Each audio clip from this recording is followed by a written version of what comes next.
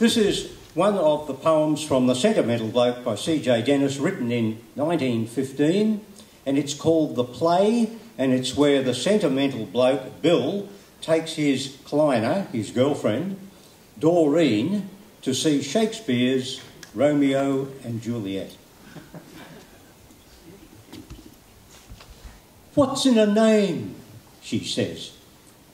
And then she sighs and clasps her little hands and rolls her eyes. "A rose," she says. "Be any other name, it'd smell the same." "Oh, wherefore art you Romeo, young sir?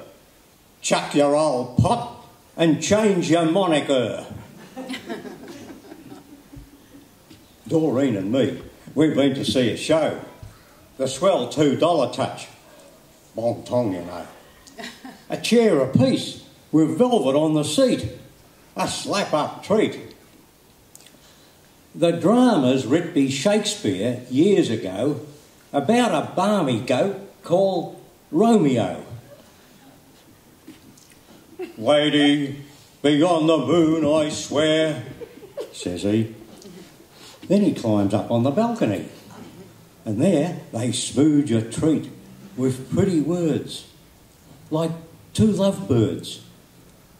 I nudge Doreen. She whispers, "Ain't it grand?"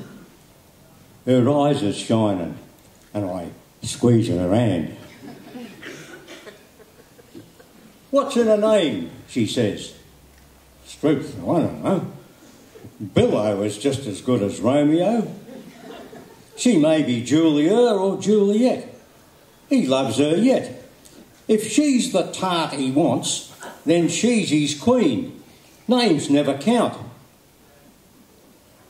But I likes Doreen.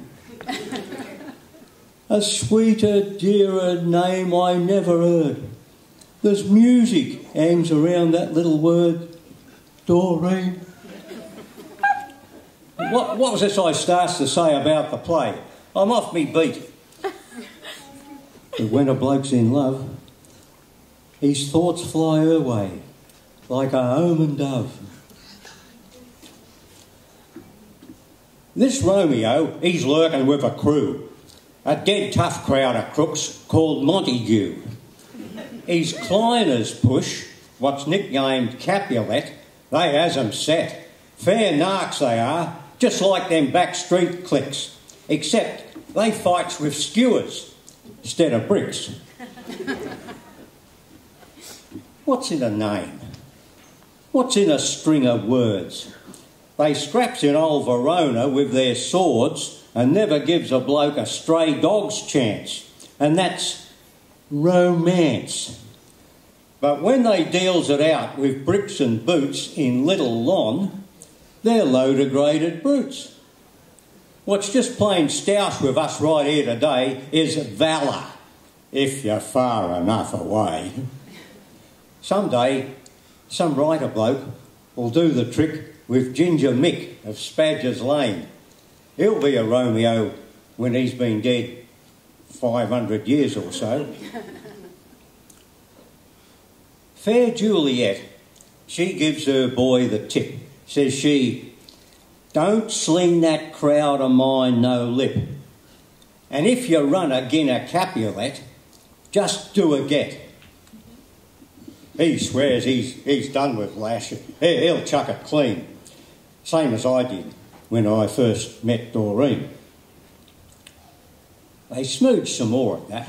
Oh, strike me blue. It'd give me Joes to sit and watch them two.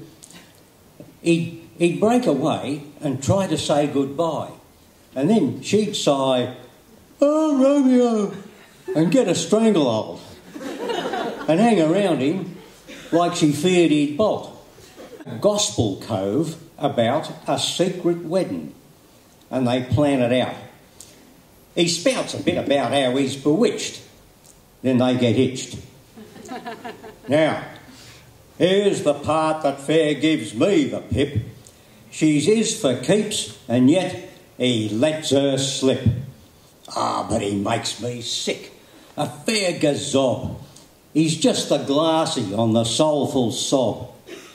He'll sigh and howl and spruik a lovesick vow, a silly cow. But when he's got her, spliced and on the straight, he cruels the pitch and tries to kid its fate. Ah, fight me foot! Instead of sloping soon as he was married off on his honeymoon, him and his cobber called Mick Curio, they have to go and mix it with that bunch of Capulets. They looks for trouble, and it's what they gets. Some tug named Tieball, cousin to the skirt, sprags him and makes a start to sling off dirt. Next minute there's a real old ding-dong go, half round or so. Mick Curio, he gets it in the neck. Ah, rats, he says, and passes in his check. Quite natural, Romeo gets wet as hell. It's me or you, he howls, and with a yell, plunks Tieball through the gizzard with his sword. How I on cord. Put in the boot, I says. Put in the boot. Hush, says Doreen. Shame, says some silly coot. Now, Romeo, he don't know what to do. The cops get busy, like they always do, and nose around until he gets blue funk and does a bunk. They wants his tart to wed some other guy.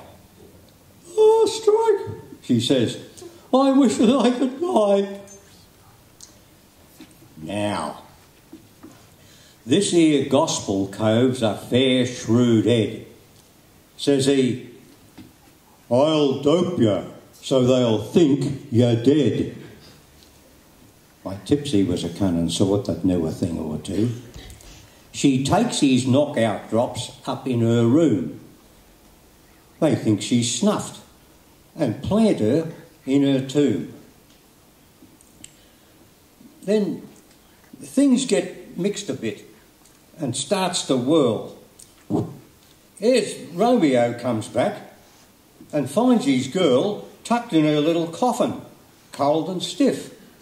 And in a jiff, he swallows Lysol, throws a fancy fit, head over turkey, and his soul is flit.